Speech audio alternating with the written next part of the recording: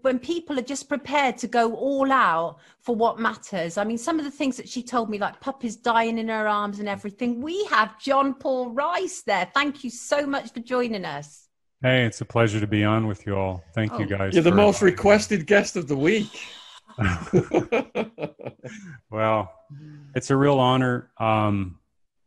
Listen, I just want to thank the thousands of people, millions of people at this point that the outpouring of their care and their love, not only for our protection, but really for the victims. And it's the outpouring of love for humanity, that we're in this time. It's much bigger than human trafficking. Human trafficking is a symptom of a much bigger problem. Right.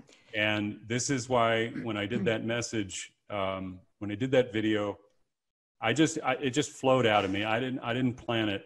That was clear. That way. It just came out. And I had known about this for a very long time, you know, studying it, learning about it, but really it was the election of Donald Trump that blew a hole through reality for me. And this is a guy, I mean, tell people all the time, this is not a Republican or Democrat issue. It's not a right-left issue, conservative, liberal, whatever you want to identify yourself as.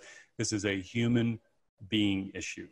This is about the most vulnerable and defenseless of our species being preyed upon by very sick people who have dark ties to a Luciferian cabal and a Satanist cabal.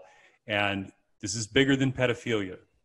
So their illusion in this time is starting to fall. They're losing control. That's why you're seeing the censorship. That's why you're seeing the shutdown of all of these different things that we've enjoyed for so very long.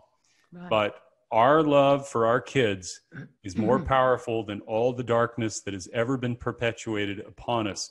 And I just wanted to get out there and say what I felt and do what I could to contribute to this time, because it's moved me in such a way that it's changed me. Not changed me about the horrors of the world, but changed me about the beauty and the love that is possible when we heal ourselves.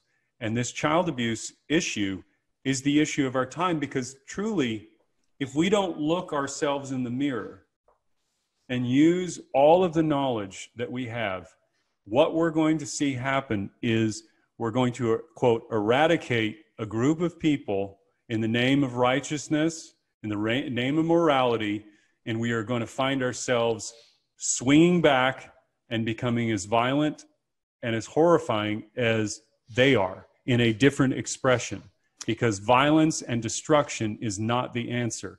Love and forgiveness, which in the face of this horror, if we cannot stand up together for each other, for our families, for our children, for our friends, for our strangers who are suffering, in the face of this darkness, we are going to be extinguished.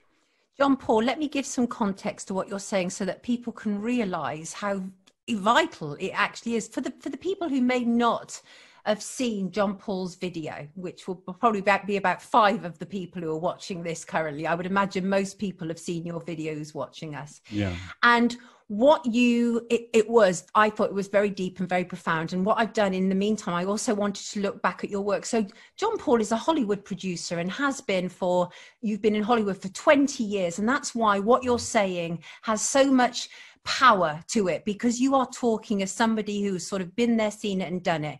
You obviously, you've been involved in producing a series of films, Juno as one example. I know you were also involved in the Hunger Games, I believe.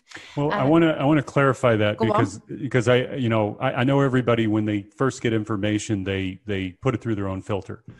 I said in that video, because I wanted to make sure other people have raised this point, I worked for the producers of Juno, The Grudge, Harold and Kumar, The Hunger Games, for which I had the fortune of being able to be in the industry close up around a lot of people and have access to studios, agents, all of that. So I got to know all of these people very closely, and I was a contributing part of that. But I just want to be clear, I didn't produce those movies. Cool. Yeah, no, but I produced my own. I produced 6 on my own with my own company after that. So I just wanted to clarify that, and I appreciate you giving me that opportunity to do so. Not at all. We need accuracy is so vital. When I make a mistake, I am more than happy to make that correction because we want to move forward in truth. We've had enough That's of exactly everybody. right. We've had enough bullshit. Absolutely. There's no ego here. So I'm glad you've cleared that. That's great. So, but what's interesting, and obviously one of the reasons for your recent video was the issue of Amazon and the movie that you had made, A Child's Voice, being effectively, is it removed from the platform or just made invisible on the platform? What are they? Yes. So the film itself has been unpublished. That's what Amazon calls it technically. Right. And if you were to go and search for it here in the United States, because I don't have VPN to go all over the world to see where, you know, what searches are available. But in the United States, if you were to go on Amazon.com today and put in A Child's Voice, you would not be able to find it. You wouldn't be able to find the reference page. You wouldn't be able to find the trailer. You wouldn't be able to read the reviews or the description. If you were even go to the director or any one of our other films, we have 6 films on there. If you were to go to any one of those other films and search by keywords like the director, Edgar Bravo, or John Paul Rice, the producer, Child's Voice wouldn't even show up in any of the searches under our names. The only way that you could see the link of its existence is through our website at norestrictionsent.com. It's still there, but it's not searchable. And the video is not playable on Prime, rental, or download. And they did all of this in the US, UK, and several other countries, up to 70 other countries worldwide in English-speaking languages, as well as Spanish. They took it all down as the Wayfair scandal or the Wayfair story. I'm just going to put it out there as a story. The consciousness of people was pay attention to this human trafficking issue. Then Maxwell comes along, and in between that, they pull it off their platform. They just stopped it. And this is not exclusive to us. I've had 2 other movies taken down since, one on prostitution, another on child abuse. Right. What they are doing is they're going through and erasing history or any reference points that point to a larger problem in society for which all extend, like our movie, into a place where we're talking about this elite group of people, this network that buys and trades children. Okay? And we pointed at that and we included the satanic element to it, which was the sacrifice. We did it I would call it is the most delicate and tasteful way that I could.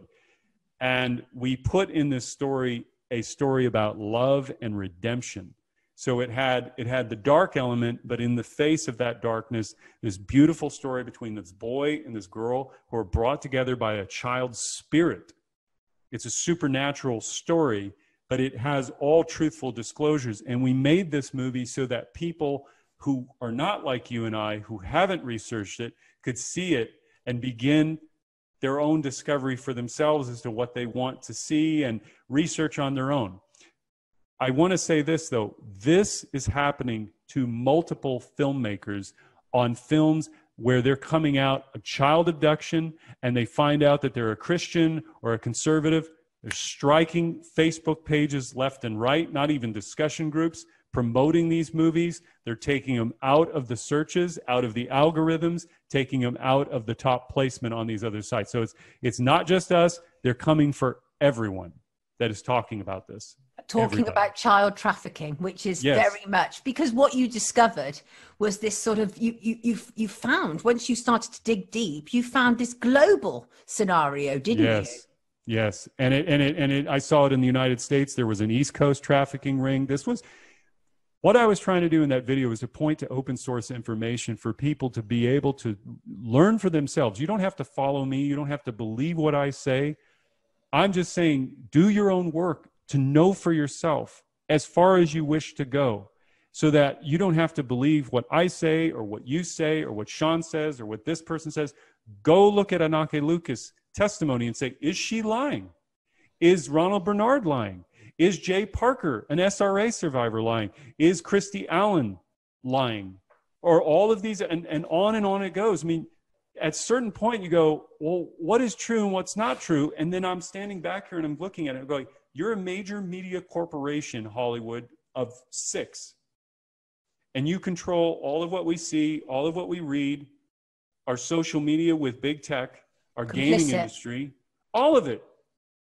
And you have a growing customer base who is raising concerns, legitimate concerns based on open source information about Epstein having a pipeline right into Hollywood through Harvey Weinstein. Right.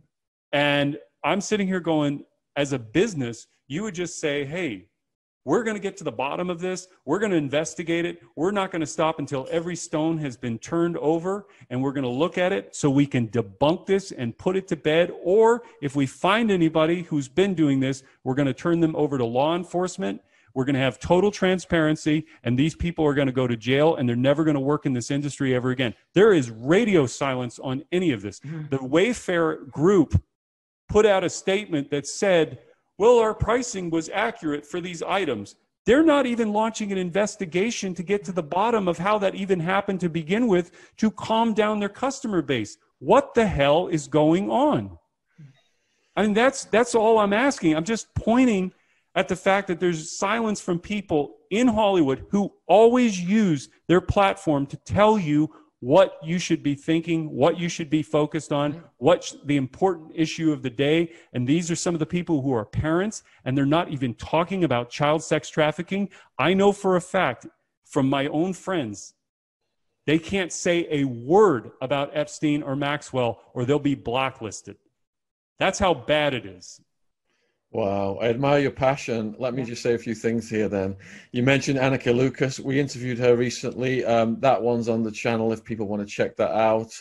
And also, my question for you then, what experiences from your life led you to have this passion to go down this dark road? Yeah. And how did you reach these conclusions about child sex trafficking? That's a very good question. Well, in some of my testimony that I've given in interviews, the child sex trafficking issue, for which I was not as aware of, obviously, over the last 3 years, have become more into understanding the depth and the depravity of it all. It forced me to confront my own abuse. It forced me to confront my own childhood, for which I don't know how to describe it, but in the process of this journey, as I kind of indicated through art, we need truthful art. Art is where you pursue a belief going in, maybe, and you uncover more meaning from it. And then you share what you learned. Your journey inward, as well as the external, is a reflection of yourself. And so I had known about, my childhood for a long time. I mean, it's obvious I had parents who were alcoholics. They were very damaged people. I know from my own observation. I mean, I was 7 years old. I was in a mental hospital. You say that and you're just like, what? And it's like, it was a hospital, but you didn't know you were in a mental hospital. And because you were suicidal at 7, I wanted to die. And it was like, and then I meet a girl there who's like 12 years old, who's a prostitute, 12 years old. She's been on the street since she was 10 and a half years old. She has a mom and a dad. And this other girl over here is 13. She's a prostitute. It's like, what the hell is going on? I mean, you don't know this. You're 7, 8 years old. You can't. So it was that whole journey and my time in Hollywood. And so what happened was this, Shaun. I confronted those darker truths. I cried a ton out. I had the Alice Miller books, the knowledge. I had a friend who really cared for me, gave me truthful information. And then I decided that, no, I'm going to confront this and I'm going to change my life because I don't like the way I'm living. That was the reason for the understanding of all of this, was understanding myself better than anybody else could. And when I looked back on those 19 years living in LA and I saw all of that. There was a girl I knew.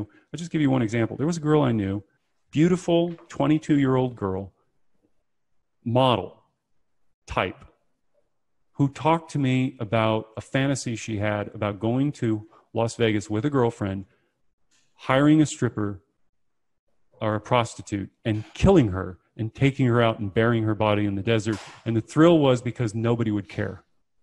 Nobody cares about her. And you just think about it. He's like, step back. She's like, that's fucking terrifying. But like, how does somebody come to that conclusion at such a young age when you have everything available to you? And so the Satanism and the Luciferian and there's many, many levels to this whole thing. But it just showed me, like when I started looking behind that curtain and this last year in LA, the last year that I spent there, it just started jumping out at me everywhere. And I started looking back at my life, and I saw it every step of the way. Every step of the way. I'm not talking about like prostitution and, 18 and above. I'm saying I didn't know what I was seeing. Mike, who did Out of Shadows, said the same thing. You don't know how to process it because you don't have a reference to it. And yet it's right there staring in front of you. And yet it's hidden too. It's the weirdest thing. It's like, it's always been there, but you don't see it. Yeah. And then this whole time that I've been in for myself and my own personal development, it just, you know what it did? It showed me what is true about all of us. In the final analysis about human beings, and you either are going to believe that human beings have a proclivity or an inclination to be evil. And I look at those beautiful babies, and I looked at this one little girl that came into my life, thank God, for the last 4 years. It was almost like I was reminded of what a child is in myself. That beauty, that joy, that play that we do so effortlessly with kids. And yet we're supposed to live like that. Yeah. We're supposed to live that way. That's how life is supposed to be. That's how you're born as. And yet life is difficult enough. There's so much suffering. We don't need this added level of crap, consuming and eating us away. And then and creating this divide and conquer system that essentially leads to our own destruction and cynicism that is going to come forward, and no belief in humanity anymore. And I'm not talking about having a divine power involved or not. I'm just saying at the base level, you either believe that human beings can just become evil because of money out of nowhere, and that it's random, or there's a causation with this child abuse system and our child abuse that we do to our own children in the privacy of our homes. And if we don't start talking about this, we're going to return back here again when there are weapons of destruction greater than nuclear weapons. Today, we are rolling the dice on our futures if we don't start to have this inward turn and this healing. And so when I was looking at everything and seeing one side of the equation, most of whom believe that they're right, by the way. They'll tell you, you don't understand what the real world is like. That's always their, stated excuse. But the truth of the matter is in their world, prostitution is nothing. No. And it's interesting you talk about that evolution, because I can see it in you. I watched your courage videos as perfect example. You're like a different person there. And it's just, it's almost like, I mean, you've brightened up. You're a lighter soul now. Yes. And I suspect that's because you're reaching a sort of almost like a completeness that you may never have experienced before. No. And you're visibly changed over the last year. I mean, visibly changed. And it's the lightness of your being is obvious. It really is. And that often happens when we finally get in touch with the path that we're supposed to be on. That often happens, and we start to open up. And some of the things one of the things when I watched your video, I immediately thought of Isaac Cappy. Do you remember Isaac Cappy? Yeah. I immediately thought of Isaac Cappy. I said, please don't let the same fate befall this man that fell, Isaac Cappy. Do you have any opinion on Isaac Cappy and what may or may not have happened to him? No, I mean, when it was found that he was murdered or killed or died or committed suicide, I mean, I think his intentions to try to help were there. I didn't know him personally. I didn't even reach out to him, really. I just kind of I was doing my own thing at the time. I think that what I look at in the bigger picture of everything, I'm not asking for anybody to do anything other than what they wish to do. But if you look back in time and you look back in history, there have always been people who have been ahead of things who, whether they knew or not, they were committing an act of sacrifice, self-sacrifice to help. And I think that he may have underestimated certain things. I certainly do not. I know that, you know, I'm not drawing attention to myself this way. I've had thousands of messages from around the world, people praying for me, comments in videos, praying for me, praying for my protection. There is a spiritual aspect to this, as you can imagine. But what I say to people is this, like, if you walk in fear, you can't walk in love or faith. And it's not a religious belief, but it's understanding that, yes, you could die and they could kill you and they could do all sorts of things, but it's our courage, the love we have inside of ourselves is what gives courage. Courage is not an external thing of virtue that you go and you just pull it into yourself. It comes from within. And I look at it this way. This is the whole thing, Sonia. When parents don't put their children first, when parents will not die for their children, you have an uphill climb in life. Right. And what I'm not trying to, I know the risk, but I don't have fear. And even if fear comes in a little bit, or doubt, I align myself with the creator of heaven and earth, because I know what we are. At least it's not a belief. I know what these people on this side of the equation think of us and why they do what they do. They kill children to destroy God's creation. That is their belief, and that's the entity that they call upon in their bodies to be able to feed off of all of this horrific energy that they create.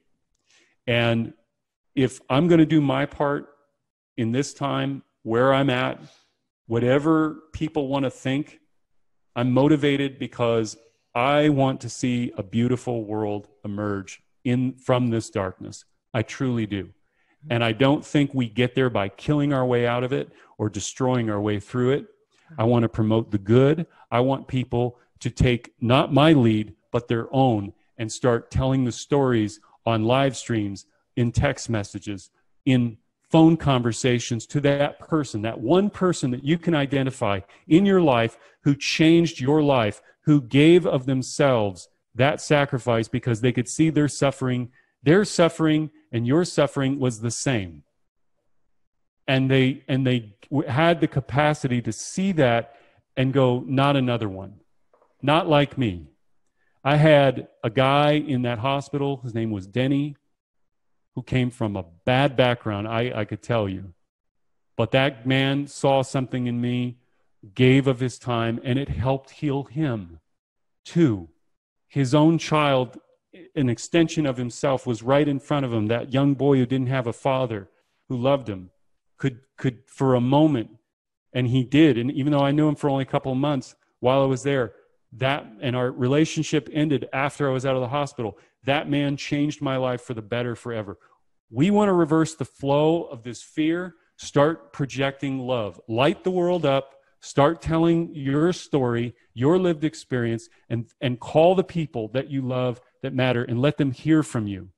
This is how we can begin this process. And I just think the more we put light into the world, the darkness has less place to hide. Yes. It really absolutely does. Agree. Do you feel you're personally healing through this? Does this feel that it's having a healing effect on you? In the bigger picture, yes, I do. I think it's just an evolution, a path that I've been on, and I don't know where it's going to take me, and I'm just following it. I'm flowing with that current where we're at right now. Right. I think there are going to be many, many, many, and I'm not just talking about the industry, I'm talking about everywhere. The more truth starts to rise, the times will change. All of our lies, all of our contradictions within ourselves are the things that hold us there. It's allowing us to control ourselves. And if on the outside you just see fake news, right? Fake news, lies, manipulation, deceit, truthful information begins to flow in, you change the time. You really change the reality. And if you do that internally rather than externally, it can begin to change you. So the stories and the messages and those women that have been telling me I was looking for a reason to live, I'm 53 years old, listening to your video, It rejuvenated me. I'm going to do the EFT. I'm going to look into these things. I thank you. I can't thank you enough. I can't express in words enough.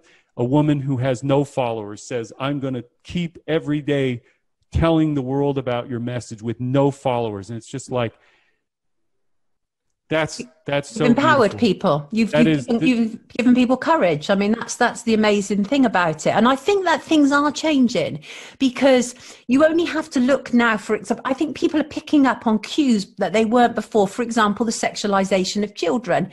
You know, one of the things that came to light this week was about these lol dolls, for example. You dunk them in water and they're suddenly revealed to have stockings and various things. I was sent a picture of a Disney toy from Frozen. The top of it was a penis, and the idea was for children to put their mouth on it and blow bubbles through it, and the top of it was a penis. And I contacted Disney, and I said, can you confirm this is your product? They wouldn't confirm it was their product, because they realized that they were caught in the headlights. But people are picking up on this very quickly. And obviously what we have, for example, is the Save the Children protests. Are they going on in Hollywood?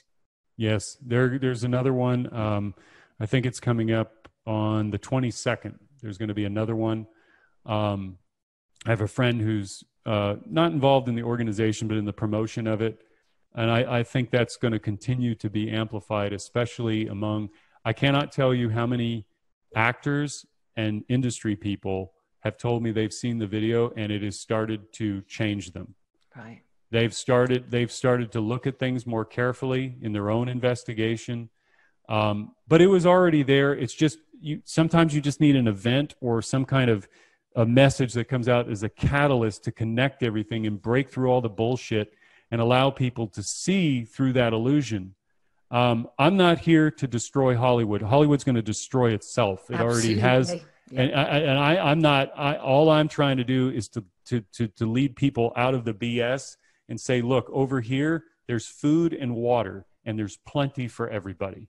You don't have to stay under the control of these people, because they will do everything by belief or by design. They will do everything to consolidate power and suck as much money and power out of the system as possible. Independent film in Hollywood is dead. It is dead. Right. And they want propaganda. They want agendas. They are tripling and doubling down. They're never going to change until collapse.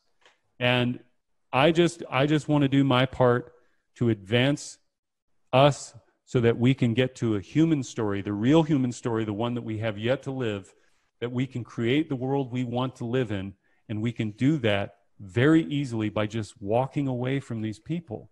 You don't even have to fight them. Yeah. You know, Buckminster Fuller said, if you want, I forgot the direct quote, but he said, if you want to change the world, don't destroy the existing system, build a new system away from it that makes the old system obsolete. Because they want to pull you into a destructive force. That is their whole design. It's like, I mean, I just, on a microcosm, Black Lives Matter and Tifa, this is not unification. No. This is contention, and this is weaponizing people's minds with morality so that one side has to win. It's tribalism in its fundamental level, and it's going to create contention, and it's going to lead to violence on the extremes. On both sides of the equation, that's what it's designed to do. And they get, while that distraction is going on, they get to advance their agenda and their power. If you pull away from all of this and look at your neighbors and look at your own observable reality and go, does anybody want to live this way? Does anybody want to live in a world like this? Nobody does, from whatever side of the equation you're on. So what we have to do, it's true, your ideas, your creativity are greater than anything these other people can ever come up with.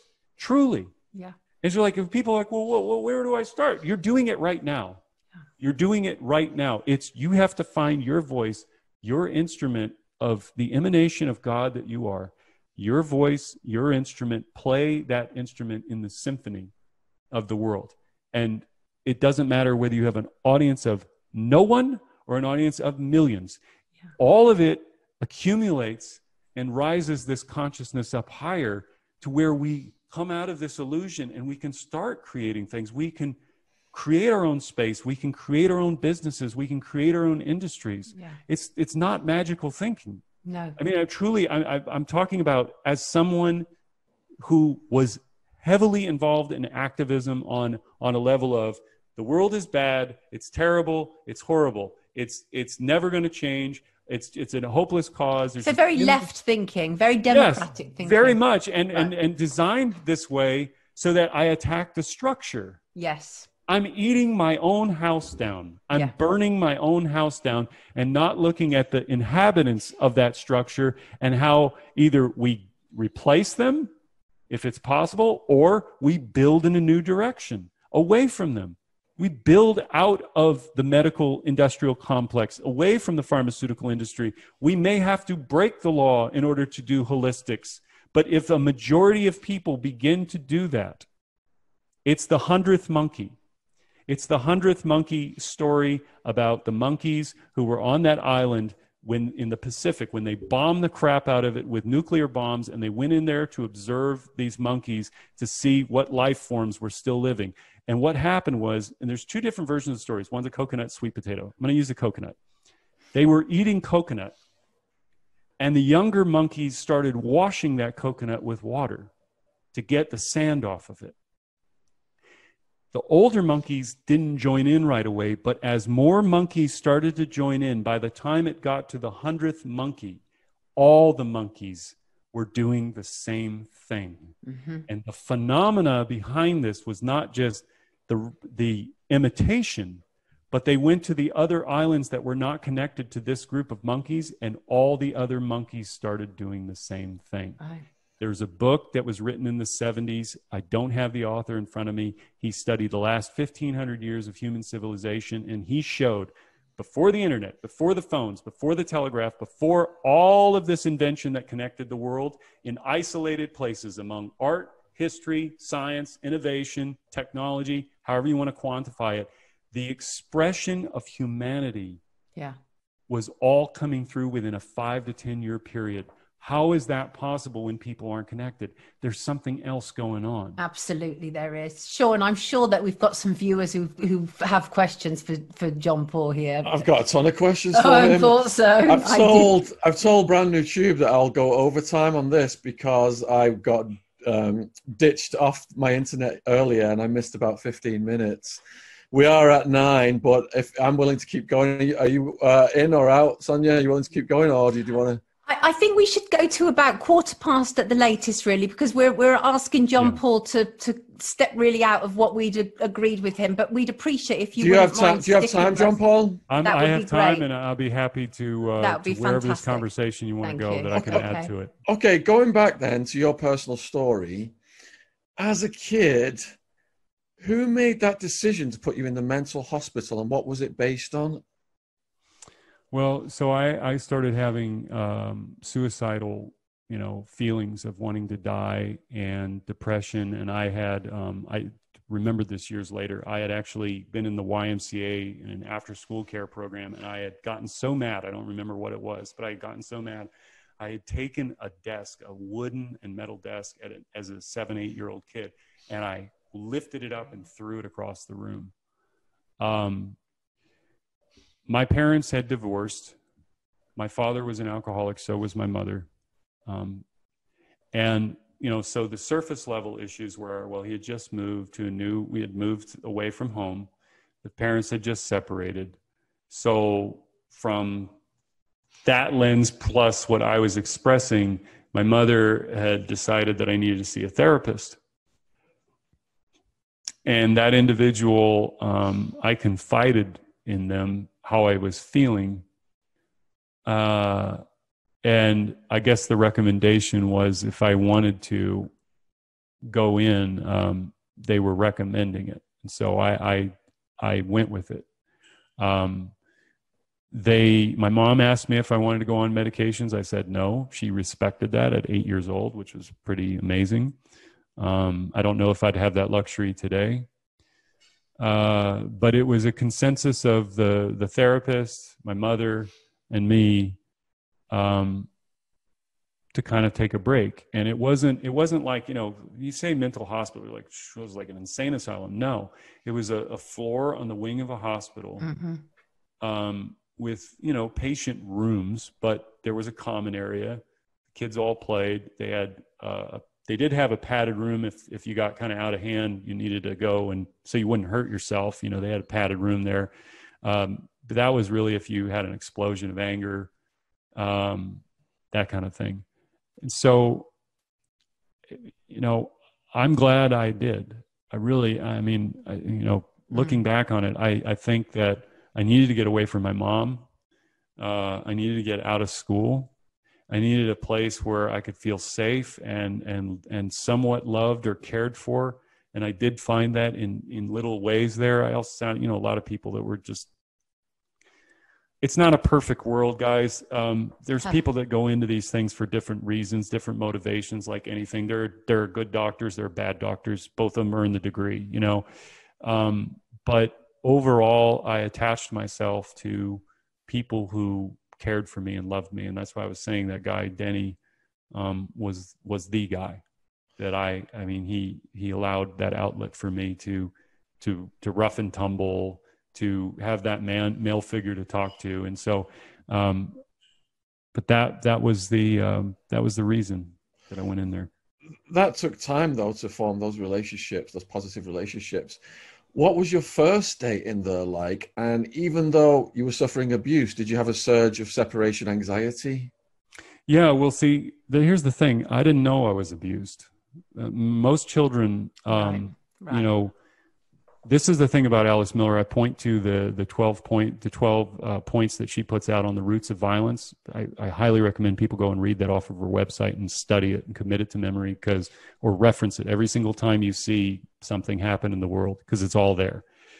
Children, when they're hurt by their parents, cannot conceive of their mother and father hurting them. So they internalize that and blame themselves, as well as banish that knowledge. It'll be completely forgotten. So until later in life, where I had other therapies that I did, sense memory recall, all I knew was that the first day I walked in there, I was moving my toys in there, the ones that they would allow. Couldn't have a belt, obviously. And I had clothes in a cubby.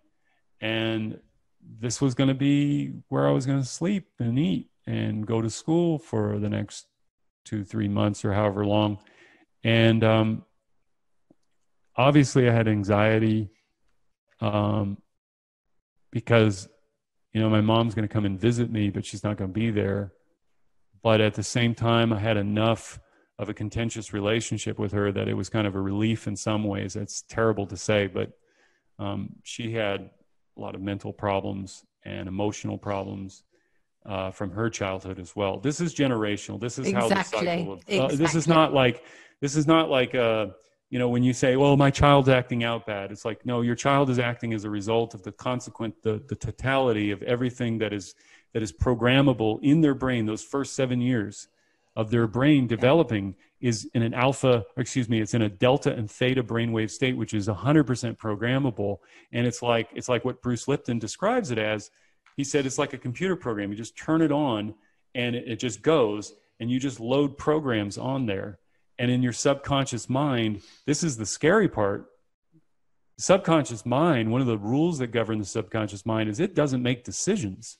And it doesn't decide between what's real and what's imagined. It treats both of those equally. You can imagine what mental health is really all about when you get right down to it. So my whole, there was a journey. I mean, it went through my teenage years. It went in through my young man years, dating in Hollywood. I mean, I found different versions of my mom in women. That's not their fault. They were looking for love just like I was. And I point people to extremes because it's really important to understand. If you were to take the Gianni Versace story, an American crime, I think it's American Crime Story on Netflix, Gianni Versace, the murder of Gianni Versace. The true story that's in there is the Andrew Cunanan story.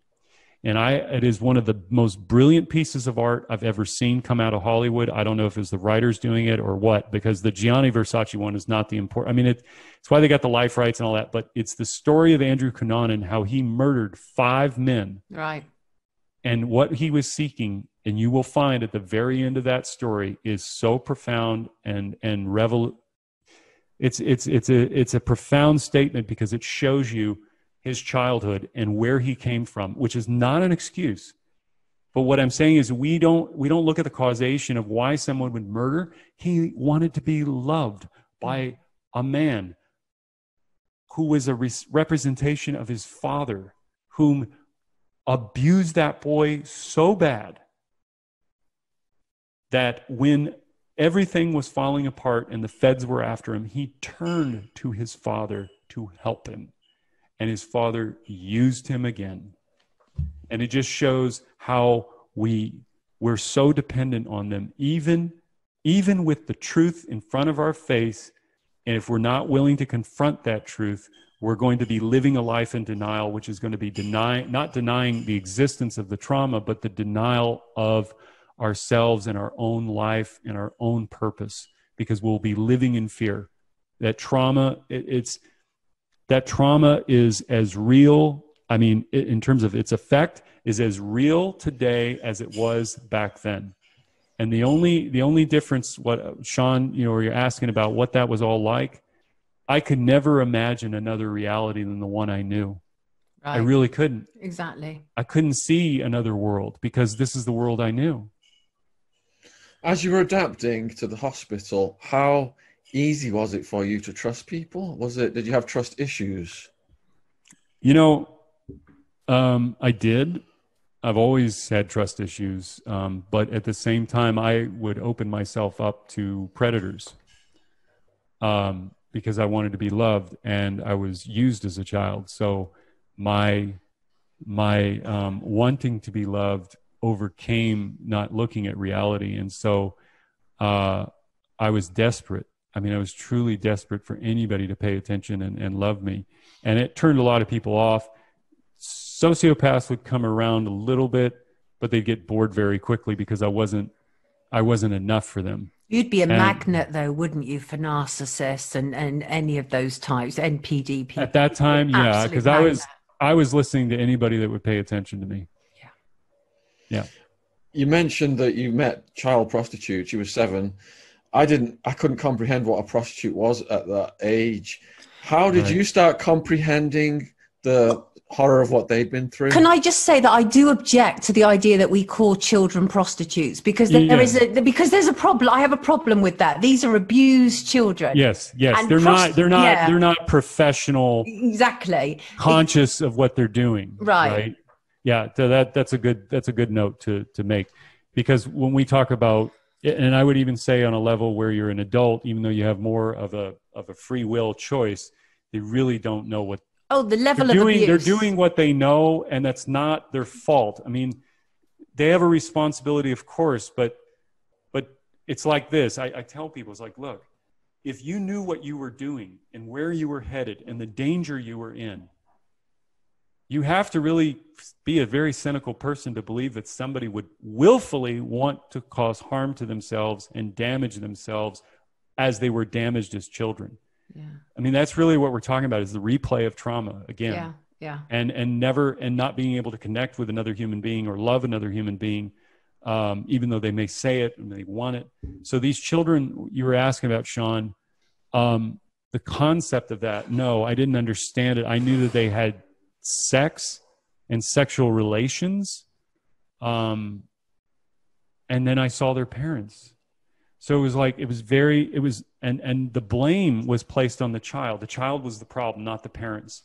It wasn't the sexual abuse that was going on in the home that created that daughter who went out and was looking for men, and selling their body to have time with a man at 10. I mean, 11 years old. This is the most wicked thing that you could ever imagine. A child in the beginning of their expression of sexuality at puberty. Yeah, and of course it's not sex, it's rape, isn't it? It can't possibly be sex because they can't consent to it. No, and the other side of it too is that, when we talk about men who go after young kids, and I'm not giving a pass to this. This is about solving the root cause of the problem. Right. When I mentioned in that video, what creates a pedophile? So you have, you talk about people's like, well, wait a minute, I was sexually abused, I'm not a pedophile. Of course not. Because what happens to a pedophile is such an extreme expression of sexual abuse. That means that every adult in that child's life was abusing them and was not safe. That's why they identify with the child, the younger part of themselves that's vulnerable. It's mixed with violence, of course, but if you sit people down, I'm not talking about satanic killing, child killing people. I'm talking about the ones that are identifying with that child. They are connecting through their own trauma to that kid. And this is why they're drawn to him, because they're the vulnerable and innocent child that they once were, and they're the only thing that's safe. And they think the ones, I'm not talking about the rape, and I'm not talking about the violence, but they think that they're helping that kid. I've listened to them talk, and I mean, it's just jaw drop. It's like, what? How do you come to that conclusion that you're an adult and you're inappropriately touching these little kids and you think you're helping them? I mean, it's because in their mind, in their traumatized mind, that's what they're believing. And for these men that are doing this, you got to ask yourself, why is it? I mean, you have money, you have money, and you can do anything you want. Why just not go with 18 and above? I mean, if that's what you want, there's 18 and above, even though that's not a good situation for anybody to get to that point where you're working and paying for sex. On either side of the equation, it's like, why can't you do that? Why do you feel compelled to go after a little one? And the root cause of that issue is that there is child abuse in both of those. That equation is child abuse on both sides of the equation. And so for this girl, she was so, I mean, I just want to tell you, like, she was a sweetheart. She dreamed. She painted. It's just a human being in flesh and blood. And trying to make sense of her life at 12 when, I mean, the stuff that she saw, and you didn't have to even talk about it. It was worn on her face. She was already an old woman at 12. Yeah. The abused children are. I mean, they're literally like, they carry decades on their shoulders way before they should. But how are we, because obviously your essential message is about people coming together, unifying, coming together. Love is the essence that will get us through this. I know these are your essential messages, but how can we do this in practical terms? Because this, I mean, if we only looked solely at the abuse in Hollywood, it's been going on for a very, very long time on all different levels. You only have to look at the two Corries as one example. You know what went on with them. There's so much abuse in Hollywood. It's systemic. And as you say, the movements are weaponized. Me Too, Black Lives Matters, Antifa, they're weaponized. And it's like, what the danger is that, for example, you know, saving children will become weaponized. They will see the agenda in it. How do we, people who genuinely care, how do we find a way through this to help the children who may still be trapped in that system? First things first is self-reflection, because if you go down this path, and I can attest to this in my own way, fighting the darkness, you will become consumed by it. This and it's not because you're a good person that's going to become corrupted. It's because you're going in a destructive direction, unaware of that fact. In fact, many of the people that are part of this destructive system at every step of the way have told themselves that they're not, that they're justified, that they're right, because they're being rewarded for it. So the ego, that's got to go. And people cannot be followers. You don't need a leader for this. You really don't. Because if you need a leader, then you're a believer and your beliefs are limiting. The knowing for yourself is the reflection within. And why I'm telling people to do this is, if you want to start making change that is meaningful and productive, coming together in a spirit united, together in love, not just because these bad people over here are doing stuff and we've got to stop them, and you will be a force of creation rather than destruction. I hear you. And how people do that is up to them, because it's like what I outlined in that video about the path towards healing. And I just pointed at EFT, matrix reimprinting, Alice Miller, and a couple of other things. There's so much more out there. There's so much more. When you step outside of this illusion of reality and understand this, here's one thing. I just want to give this because so maybe people who are running through their thoughts and trying to figure out a way out, just stop for a second. Stop thinking. You are matter in space. And it was like, okay, what does that mean? You took all of this, your body, my body, and compressed it down into a solid state of matter with no space, you would have a size of the thinnest human hair fit on the top of the needle of a pin, on the top of a pin. That's how much matter is in you compressed. So you have 50 trillion cells and 100 trillion atoms in each cell. And that's with a nucleus and electrons, space with energy. This is what the Luciferians know. This is why they do what they do, because they understand vibrational energy, frequency.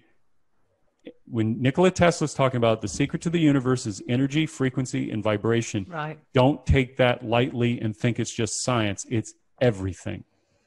It's our material world. And your consciousness, as you express yourself, as you talk to people, as you think about what, just for people on a practical level, like think about what this whole time has been about, separation from people. Yes. The cause, the effect of mental health and suicide and depression, because we're not close to each other. Yeah. We have to get closer to each other. We're meant to be close to each other. We're meant to express ourselves. We're not meant to be beings that are isolated and pulled apart and angry and fearful. It has a psychological, emotional, mental, physical effect on all of us, and these people know that. That's why they're doing it. Right. So our thing is that, look, take their side of the equation and know where they are coming from, and do the opposite, and do what ultimately you talk about. How do we get through? You have to do it through feeling. Mm-hmm. This is not a war of thoughts. No, I understand. I completely understand. State of being. It's real recognizes real. That is the truth, right? You could say 3 words, but if people feel your heart, they will get it. I completely understand what you're saying. And I think that is in part what people locked into with you, because you were almost like stripped back. There was a vulnerability to that video. And again, I felt like you were almost illuminated. I mean, there was just something ethereal coming from you. It's like, you know, and that's why I wonder, and I do hope that you're going through this healing process. And there is I suspect that you are, and I suspect that your journey involves helping others heal as well in order to heal yourself. You just use your gifts and talents. I'm a talker, okay? And that's obvious. Right. But very good at use that strength and focus it. You know, focusing not only on the good that you can do, but focusing your talents. When I talked to people last year on one of these other shows, I said, take all of your skills in your job. If you're a car mechanic, right? You have to do a full diagnostic on that car to determine what the problem is. And you're going to look at it from different angles and what the readings are. And here's like, okay, take all of those skills and turn them on yourself. How you can become a better person. You know, it's not, try. If it's going a weekend to get a big, Tony Robbins, yeah, I can do it. If that's what it takes to get you started, great. Right. But don't stop there. Because the world changes as you change. Yeah. Your energy, frequency, and vibration, what you were talking about, that illumination, and I've looked back at some of the interviews I did like 3 years ago when I started this. What that is it's not an act. No. It becomes it's a lightness of being. It's a state of being that, and what that means is this. People around you, like children, respond to that energy. Yes. It's like if you look at a child who's sad and you go up and you start playing with it, it comes alive. Yes. That's what our natural state is supposed to be. And if we just take that principle of living life as a child of curiosity and wonder and growth, and without even thinking it, just doing like the discovery of the beauty all around you, even at times when you forget it. It's so funny to watch you because, as I say, I like studying people, right? That's my thing. And I watched your videos, you know, prior to the recent ones. You are I mean, I know you're the same person, but you're like a different person. And it's amazing because even though in those courage videos, whether you're talking about whether a film hasn't been received as well as you might want it to, for example, you're giving a lot of guidance and advice about the film industry and how to navigate your way through it. You're very professional, very well put together, but there's a heaviness to you, which you don't have anymore. And the thing is, I think what a lot of people, they go through this process, you know, when we like coming through that tunnel, and especially when we've come from those industries, those media industries where we've been part of the process, and we suddenly feel that we're sort of in the world, but not of it. And that's what I see with you. I literally see, and I'm so very grateful that you've given us time tonight. It's been an absolute pleasure talking. I thank you both. You all, like, these kind of conversations can go outside of shows, and that's, I think, where we need to go next. It's not to take away from the audience, but we need to teach people how to fish, how to nourish themselves, so that they can help nourish others. And it's no different than a mother feeding her child. She has to nourish herself in order to be able to give milk to that baby so it can grow. So we have to nourish ourselves if we're going to help each other grow and help the children of this world to create a safe world around a new set of laws, a new set of guidances and guidelines, how we want to create our society and live in that world that protects all life, from the environment to our own human being, our own human family. And what you guys, you and Shaun and others have done, I mean, you guys have been out there on the front lines for years, you know, in the a lone voice in the wilderness in some cases, right? And look at where we are today and where we could be tomorrow. Absolutely, my friend. That's where we got to look at, is like, look at the progress of all that has been made in such a short period of time. These discussions, they're long form discussions. We're having deeper discussions because people are so hungry for them and they're seeking them out. And I just see that as a great responsibility as well as an opportunity to open up the dialogue even further. And I just appreciate what you and many others have been doing for a very long time, with sacrifices, you know, as they've censored you, as they've tried to demonetize, as they've made threats. I mean, all of it, and you take it in stride and you just say, you know what, I'm going to keep going because this is what I know. Remember, those bricks that they throw at you, use them to build your home. That's what you do. And that's the way it works, yo. That is literally the way it works. And it empowers you. It literally empowers you, because there comes a point when they just can't keep removing you from whatever, from TV or radio. And then suddenly the universe steps in and creates something completely different. I was getting constantly removed from TV, and suddenly we get this offer from Brand New Tube to do a live stream, and it's taking off. It's got a life of its own. People have become very much a part of it, and it's like, mainstream, you can't stop us. You can't stop us with this. This has a life, an organic life that is growing way beyond you. And that is what happens. I truly believe that once you make that commitment in your heart that you want, that you're going to make errors, but you want to move forward, to be a lightness of being, you want to bring light rather than dark into the world. It is my experience that the universe rallies around and assists you in that. Yes. The live stream is lit up right now like I've never seen. Like, last time I saw it like this was when I was talking to David Icke, and I interview a lot of people, and I am absolutely mesmerized by you. My heart rate has gone up. The energy is raised. The hair on my arms, I'm really feeling it. Do you have time to answer 2 more questions? Yeah. I'll be short in my answers too. Okay. First one is, you said that when you were in the hospital, you didn't understand that you'd been abused. Right. What led to the realization that you had been abused, and how did you comprehend that and deal with it?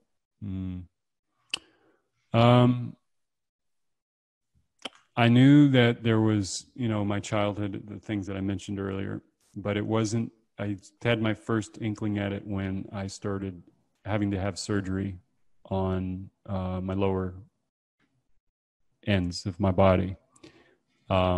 when I was about 20, 21. I would bleed and had to go in and get surgery for that. I didn't understand what that was, but moving out to LA, I attached myself to a friend of mine. I say attached because I could sense there was truth, and I was willing to as much as I fought it and resisted hearing the truth, I took it. And this person was the first one to tell me, your mom and dad are not, there's a version of that story that you have that's true, but there's also this other thing, which there's like telltale signs, and made me aware of them.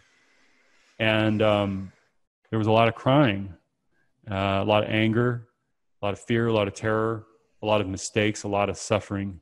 I mean, statistically, not just because of what I told you earlier, but everything else I've done in my life, and I'm not a bad person in terms of like wanting to hurt anybody, but I've made a lot of stupid mistakes, and I found myself in stupid relationships that I had no business being in, and thinking I could change them, or thinking that I could make them worship me. I mean, it's horrible stuff. It's horrible stuff when this happens to you and you make excuses for it. So what happened was, it was a confluence of whole things. Is seeking out truthful information, reading Alice Miller's Drama of the Gifted Child gave so much clarity. I mean, I remember one day I had been crying and reading this and having, going to bed and waking up the next day with more revelations. But it's a process. It's layers. It's walls coming down, and it's not so much about the psychoanalytical side of it. Is like, okay, what is true? What is real? And that was the hardest thing for me, is I didn't have a sense of what was real and what is true, even in myself. I was a mannequin. I was an imitation of an imitation. There was moments of authentic feeling, but there were really a lot of pseudo feeling, and being very clever and thinking I was, not that I was better than people, but that I was smarter and I could outwit them like I had when I was a kid. Mm-hmm. So the real way that I saw all this was looking back on it and having someone tell me the truth that opened up my life and allowed me to be able to see reality for the first time. You're still unpacking a lot of it, aren't you? I get a sense that there's stuff that you're still coming to terms with. There is. I mean, it started with my father passed away this past year, and I'm sorry to hear that. Oh, thank you. I didn't really know him. But still, he's your father. Yeah. Oh, yeah. No, he's my father. But I want to tell you, like, whatever occurred in this last year, those walls came down and prepared me to go see him at Christmas time. And I spent 5 days with my dad, and they were the best 5 days I've ever spent with him. And he was, you can't imagine the kind of life that he lived. But what happened is that I took the advice of one of my friends years ago. He said, stop trying to make him give you that fatherly love for which he never did then. Right. Just deal with him in the present, if you want to, in the now, and see him for who he is. And when I did that, another person came out. And I saw that he had a child in him too. Yes. That was silenced. Key moment. That is a key turning point for many people. And it shocks you when you see it, because it's not going to be like the dominant one there. But when you open that space up and you just listen and you give what you wish to give, not trying to manipulate to get daddy to love me, right? But just give him the grace of whatever you want to. I remember being in the restaurant. He ordered wanted a brisket. He said, you really need to try that. They were short on it. I said, give it to him. And we're sitting down eating, and all of a sudden, out of nowhere, he just takes it and puts it on my plate. Just picks it up with his fingers and puts it on my plate. Why and how and this and that and the other. When I saw him dying 2 weeks later in hospice, I saw that little boy again, terrified. Mm-hmm. And he was still trying to hold on and be tough and strong and not show his worry. But I'll tell you this, that whole experience, I cannot describe it in one setting, but what happened was he was in a coma just breathing out of his mouth, had no movement, nothing, no response. And I ended up sitting in front of him, and I said a prayer, and I told quietly in my heart, I said, Dad, if you want to go, go. And within 3 minutes, he was in the act of dying, and he opened his eyes and looked right at me with total clarity, and his eyes were as clear as day. And, you know, I don't know how to describe it other than the fact that I was able to give him what he never had as a child but deserved. Right. In spite of all of what he had done to himself, to his family, to me, I'm not excusing any of it. No. But I focused on what I could do to help him, to give him the best comfort at the end of his life, and make sure that he died, whatever you want to call it, dignity, just knowing that he was cared for and loved and not alone. Mm-hmm. Because that's where he started. Mm-hmm. He started from a lack of love and being alone and being abused, which is why this man who was educated at a high-end level, was an entrepreneur who created a company that is worth over $20 million in annual revenue a year today, and died with less than $10,000 in his bank account. Wow.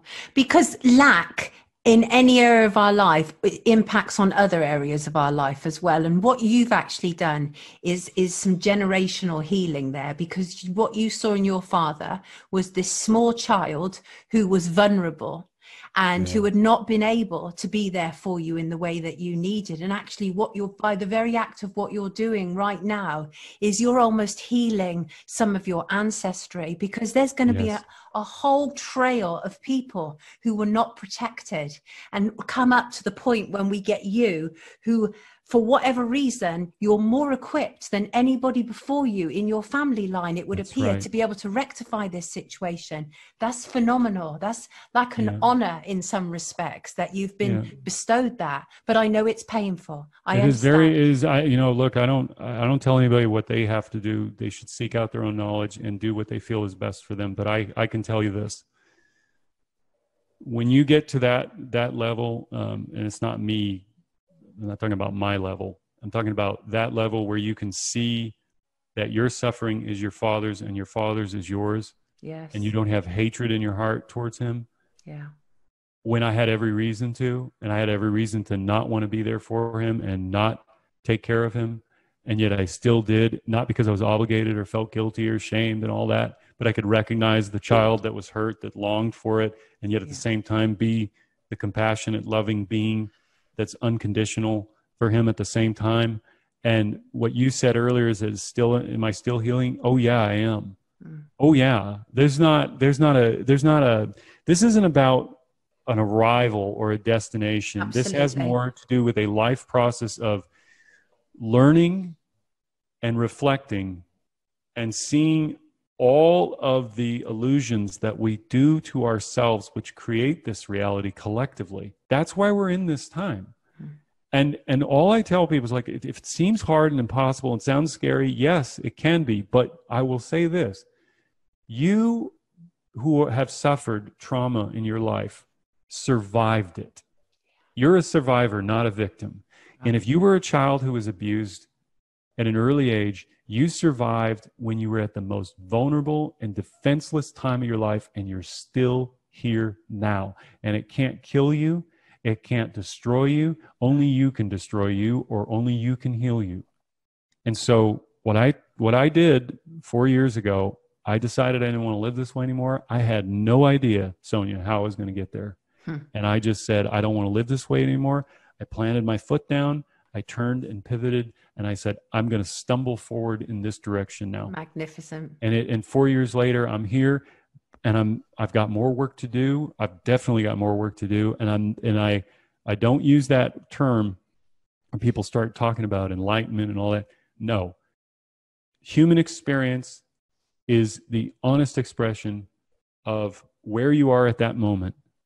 And it's having awareness of yourself that gives you the greatest protection against all of those deceptions that you've lived under for such a long time, both external and internal. Absolutely. Because that contradiction, those contradictions, that cognitive dissonance starts when you're a child.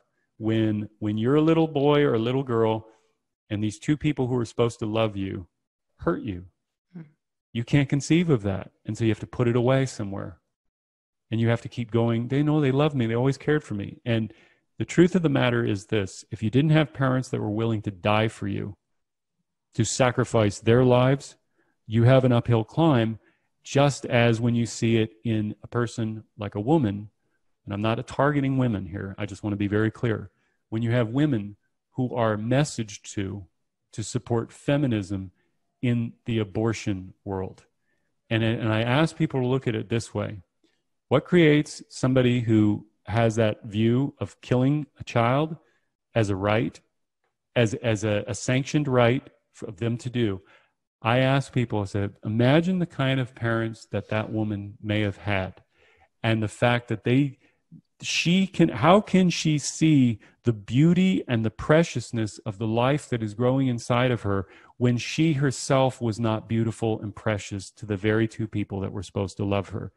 How you create a sexist, misogynist, rapist is not because of men and masculinity. It has to do with the fact that what kind of relationship that young boy, when he was a child, had with his mother.